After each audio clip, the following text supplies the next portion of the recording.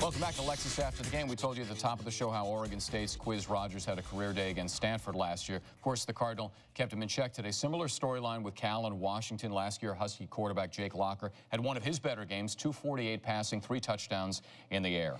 He also rushed for 90 yards, scored 2 more touchdowns on the ground as UW blasted Cal in Seattle 42-10. Jake Locker, by the way, a guy who could have come out, didn't. He lost a lot of money. Yeah. And the Huskies in need of a win, like Cal, to keep their bowl eligibility hopes alive. As for Cal, a win, they're bowl eligible for the 8th straight season. Right, and this game was just agony for Cal fans. Memorial Stadium, built back in 1923, set to undergo massive renovations, reopening for the 2012 season. Sparse crowd today, weather a big factor. Jeff Tedford had never had a losing season at Cal. No sugarcoating it. This was ugly first half. I mean, Brock Manchin on the sack there by Semisi Tokolahi. Then it's Cal getting to Jake Locker. I just like saying it like that. Michael Kendricks the sack. Must be from Hawaii. Yeah. Into the first quarter, Manchin and Keenan Allen. He was the clear focus of the offense today. A gain of 21, but the drive would stall. We moved to the second quarter. Husky football.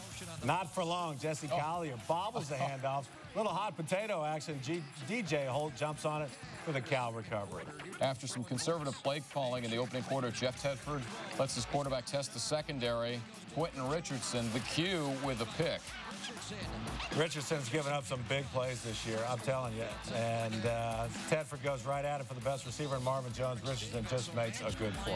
1st and 10 for UW at the Cal 35. Jake Locker gives it right back. Picked off by Mark Anthony. Locker's draft stock, as we mentioned, has definitely taken a tumble, and it's because of plays like this. Just 54 yards passing in the first half for Locker. All right, 14 seconds to go here.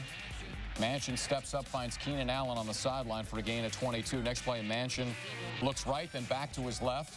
Ball delivered on time to Michael Calvin to the Husky 37. 1 second left. Bring on Giorgio Tavecchio from 53. Remember, he missed a chip shot at Oregon. They would have won that game. From 53, he makes it. From 29, he couldn't. 53 is good.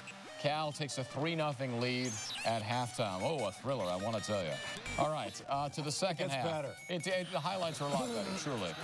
Locker throwing deep for DeAndre Goodwin. Look at his arm strength here.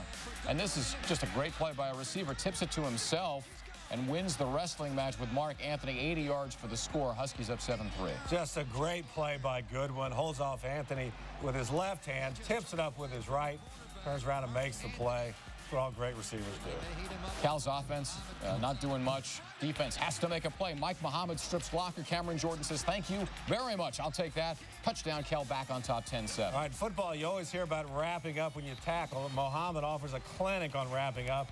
And fellow senior Cam Jordan, the beneficiary, takes it to the house. All right, on the ensuing kickoff, though, freshman Jesse Collier from the 3-yard line cuts it to the outside. Well, runs over a guy, still on his feet, a face mask not called, a return of 55 yards, so UW got the momentum back. All right, that defender he shrugged off was Giorgio Tavecchio. Oh. It was the Mini Cooper run over by a Mack truck. Collier's return set up a 37-yard field goal attempt by Eric Folk. Up and good. We're tied at 10 heading to the 4th quarter. Cal runs their version of the Wildcat. They call it the crazy formation. 11 yards here for Keenan Allen. 60 yards rushing on the day, 46 receiving. Tavecchio, he can't tackle, but he can kick from 46, and that is good. 47 yards this time. He nails it again, and Jeff Tedford loving it. All right, 13-10 Bears. Locker and the Huskies, one final drive. Up top to Jermaine Purse. Oh, nice to go get Schumann-esque. It's just a great throw and catch there. You put it where only the receiver can get it, and he does just that. Look at that. Just great hands, brings it in, has control. Shows that official, I got it. I got it. Huskies get to the 1. No gain on 2nd down. They're stuffed again on 3rd down. Steve Sarkisian calls one final timeout, and he says, you know what? I'm not going conservative. I'm not kicking a field. We're going to win this game right now. Hand off Chris Polk into the end zone as time expires. Wow. Final play at the old stadium before they bring the wrecking ball in. 16-13 Huskies. So a win next week over Washington State in the Apple Cup, and they will become bowl eligible. The loss ends Cal's season. No bowl They finished 5-7.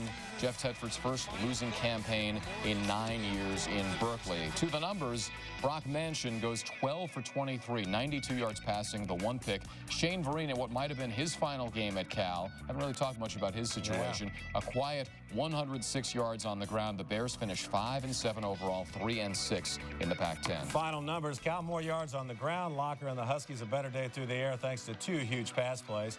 And Cal wins the turnover battle by a count of 3-1. Normally you're going to win those games. In their final game at the old Memorial Stadium, 87 years, Cal loses on the final play. As expected, a very somber locker room afterwards. Obviously, today was the first time we've been in this situation here in 9 years to come down to the last game.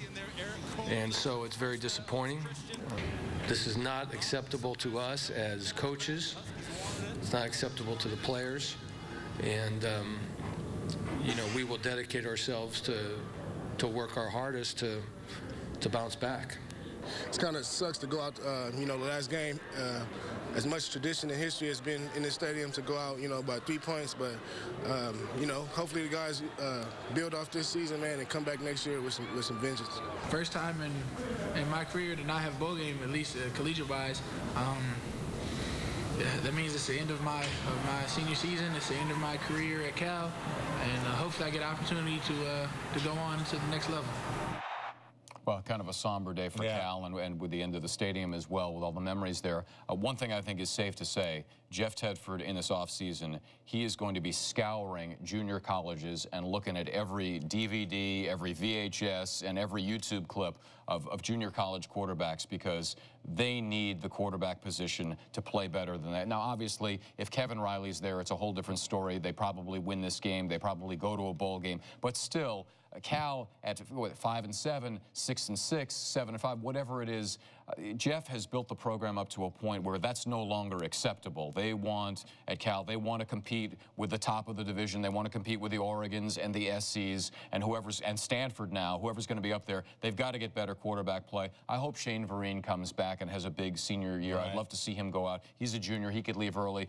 And, you know, we talked all about luck and Harbaugh and all this, but Shane Vereen, likewise, has got to be looking at this situation going, maybe I take my chances in the draft. You know, I don't know who's going to play quarterback. Well, the running back, I think you take a chance because you could get injured. But this is Tedford's first losing season at Cal. He's been to 7 straight bowl games. His success was instrumental in getting the stadium and new facilities built. I don't see how the university can sever ties with him, number one, because what it would just mention, and it would cost the school too much for a buyout and a new coach. So I think Jeff Tedford will be back to appreciate it. They'll play at AT&T Park next year, back at Memorial Stadium the following year. But you're right, he has got to find a quarterback. He's stuck by Brock Mansion, which kind of has surprised me, but they've got to find somebody. And like you said, if you're Shane, you're watching this kid play the last 2 or 3 games, you're like, going to the NFL. In his defense, he's got a strong arm. He has a very strong arm. He's got the tools, you know, and he hasn't played in 3 years, you know, so it's not. I don't mean to blame him, but they need, but whoever it's going to be, whether it's Bo Sweeney or whether it's Mansion or it's a junior college kid or some, you know, freshman from out of nowhere whose name we don't even know yet, that position has to play better. And Jeff might need to open up his offense a little bit. You see him play against Oregon, for instance. It almost looks antiquated, the offense he's running. Still uses 2 tight ends, 2 running backs. So he might want to open it up a little bit at the college level, but it depends on the quarterback he gets. Yeah. You want to sit down and drop some pistol plays? Yeah. The pistol. We're going to break out the pistol. Or for Nevada. Yeah. All right.